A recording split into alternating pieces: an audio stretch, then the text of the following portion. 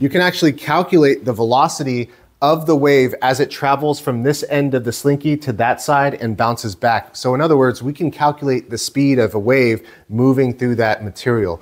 And it's just the frequency of my handshakes multiplied by the wavelength. So this symbol represents wavelength.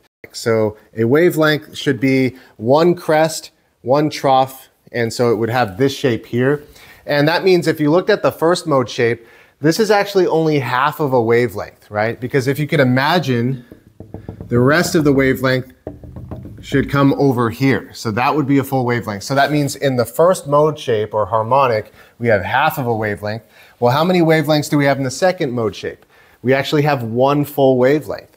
And in the third shape, how many wavelengths do you see here? Well, a full wavelength looks like that, and there's still another half of a wavelength. So we have 1.5 wavelengths here. The faster I shook my hand and the higher this mode shape got, what happened to the wavelength of the wave? As the frequency increases, the wavelength actually decreases, and that's true for all waves.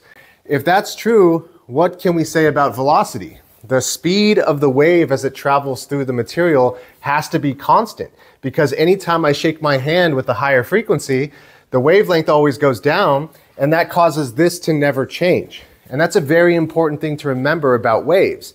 If I'm producing sound waves by vibrating my vocal cords, the speed of sound through the air is constant. I can speak at a higher frequency or a higher pitch, and that's just going to cause the wavelengths to get smaller, but it doesn't change the velocity of sound as it travels through the air.